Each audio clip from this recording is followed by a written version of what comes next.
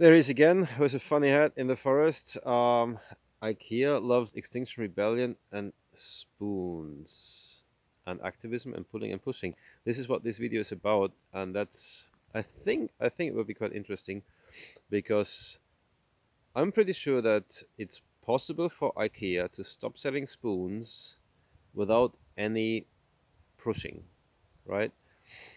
So let's go a little bit into the why. Why should IKEA stop selling spoons? IKEA and others, spoons and other products also. And yeah, why do we need to think in these ways? Well, I believe that we need to live within a way of thinking of what is needed and what is necessary, like need to have versus nice to have. Need to do, nice to do. Need to have, nice to have. And when I look at our planet, where we are consuming more than one planet per year, which is very suicidal, that's like really suicidal. So if you are watching this video and if somebody would ask you, would you consider committing suicide, and you'd say no way, then you should probably listen to this video to the end, because we are committing suicide in the moment, and it's a really bad one because we are killing like hundreds of species every day with the way we are killing ourselves. And obviously we have a need to explore alternatives. We have to create a new story, one that is not capitalism, one that is not exploiting the planet and other species or other humans also, and one that is positive, right? So I personally believe that it's also a matter of choice. What side of the, I don't know, do you want to be on the solution side or on the problem side? And of course, like, it's very easy to be on the problem side, and I'm there very much myself with so many things, just using this phone, making use of this network technology, plastics, oil. Um, it's not easy, but it's like at least much easier to start changing. And we can get change happening on three levels. We have the governmental level. The government can make big change, if necessary, very fast. Look at what kind of things are possible with the COVID-19, right? If we understand necessity, we can change big scale quite fast. But usually the government change is too slow, right? Like if you think at the legislation periods, or like I don't know, every 4 years being voted, the change is too slow. Once the new politicians are, familiar with the system, and they have, like, skipped all their private agendas, because a lot of politicians are motivated in a way that is not beneficial for the system. So the governmental system can make big change, but pretty slow. On the private individual level, we can make extremely fast change. These are like split-second decisions. Do I want to be 100%, or as much as possible, as much as I can, part of the solution, or do I continue with something that I don't know if it's any good? So we can make split-second decisions very fast, but the impact is not big. So government can have big impact, but usually not fast. And the private level, fast decisions, but the impact might not be so big. Somewhere in between are businesses. A lot of laws are made by businesses. Like the whole democracy is so-called democracy that we are having in the moment here in Eastern Finland. It's like so corrupted by businesses, literally, and very well corrupted. Like it's invisible, the corruption, almost, but it's there, right? You have strong lobbies of strong businesses, and they make I don't know, scary big decisions. So big impact and fast change possible, because the system is made for businesses to react fast, right? We are valuing a GDP over happiness, right? So obviously the system is made for GDP to grow and for businesses to benefit. Of course, the benefit, and this is where we come to IKEA. The benefit is short-lived, right? So when you think, if you're working for IKEA, if you're a boss of IKEA, for example, like, what is your motivation to do what you do? Is it that you want to exploit others? Is it that you want to just extract resources from the planet that you can't put back? I don't think that this is your motivation. I think the motivation is that you want to live and have a safe space, for you and maybe for your workers also, or for your customers, right? You want to have something good. You have an idea of what is good.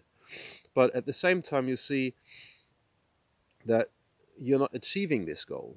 We cannot achieve this goal of having a safe place for us and our families and our children and fellow species if we are destroying the planet and the biosphere we are living in. So we need change. And IKEA is particularly interesting because IKEA is obviously like in the business league, right? IKEA is pretty well known all over the world.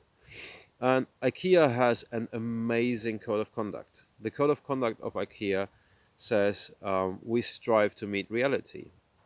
So what do you mean, IKEA, with that? Because if you really strive to meet reality, you shouldn't do business anymore, right? The reality on this planet is that nature rules. Wherever we are, nature is dominating. Wherever you can die, there is nature. Nature is the only place on Earth. So in nature, as a species, as humans, as individuals, we are allowed to take what we need, not more.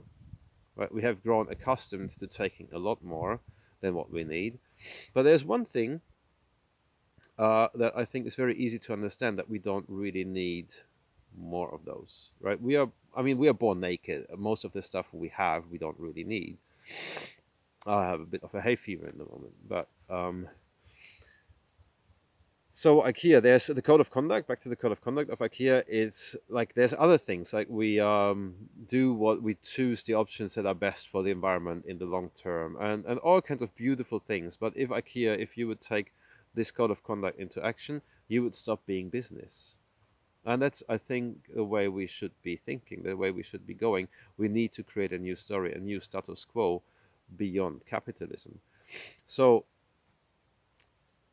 I have a spoon hanging around my neck here, and this spoon is like, I think this is Rumpelstiltskin dancing there, if you know Rumpelstiltskin.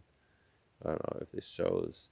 Yeah, but this is my first spoon. I have this for over 40 years now, this spoon, I believe. And I don't need another spoon, right? I usually eat with one spoon at a time, not more.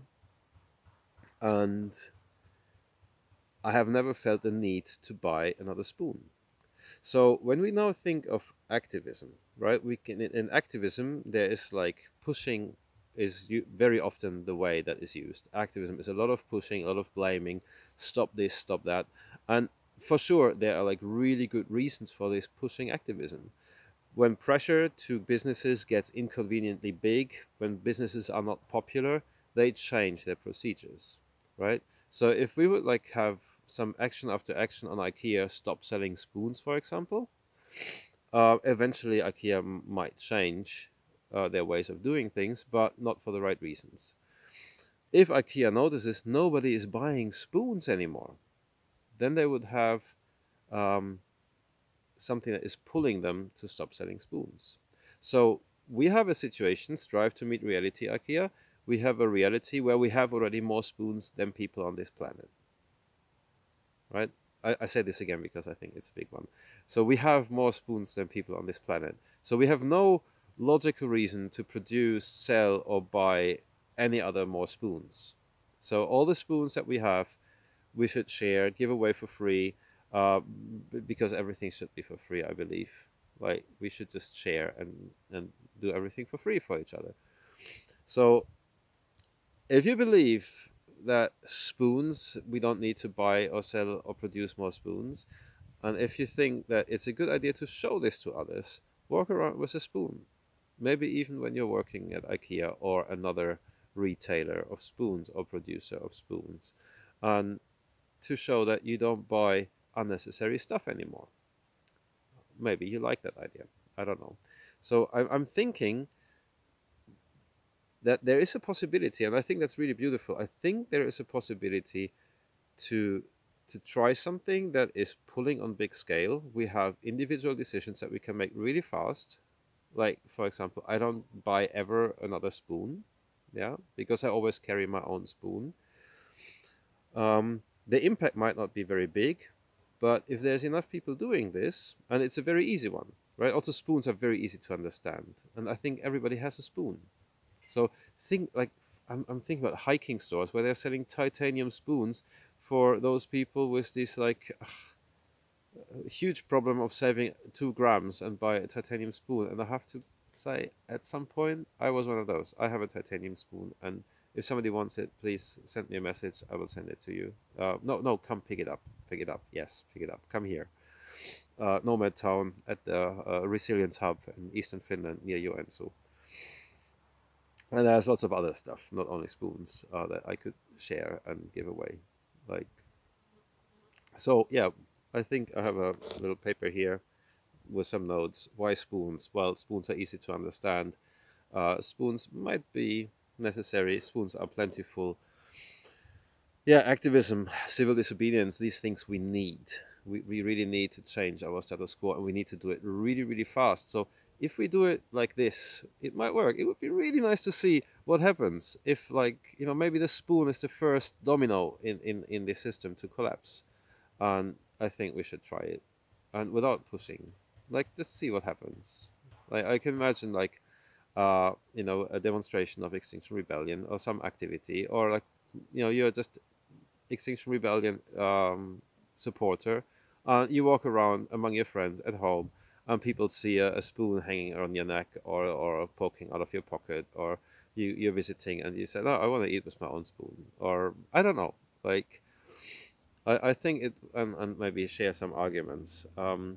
Yeah, and I think it's a positive way of doing things. Like, it's not pushing, it's not making anyone feel bad. It's just making maybe somebody, like businesses like IKEA and many other businesses, to rethink, and not sell and produce things anymore that we obviously don't need, like spoons. So I think the spoon is just one symbol, it's just a starting point, and yeah, I think it's a survival issue. So that was it. The video goes much too long again. Um, if you have any questions, any comments, please send them. Looking forward to. And yeah, now I think I go and heat up some soup and use my spoon. Thank you. Bye bye.